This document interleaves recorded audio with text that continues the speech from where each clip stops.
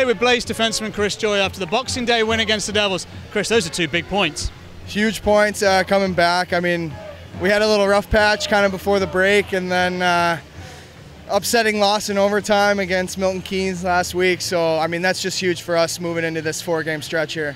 Ross Venus marks his 500th Elite League game with the game-winning goal. You got the assist. Tell us about that goal.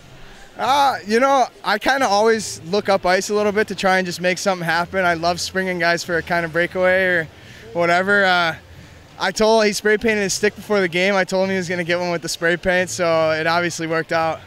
A busy schedule. We've got the Devils tomorrow night, a couple of games against the Panthers coming up. How's the tank? Got some gas left in it? That's why we had a 2-day break. Thank you, Chris.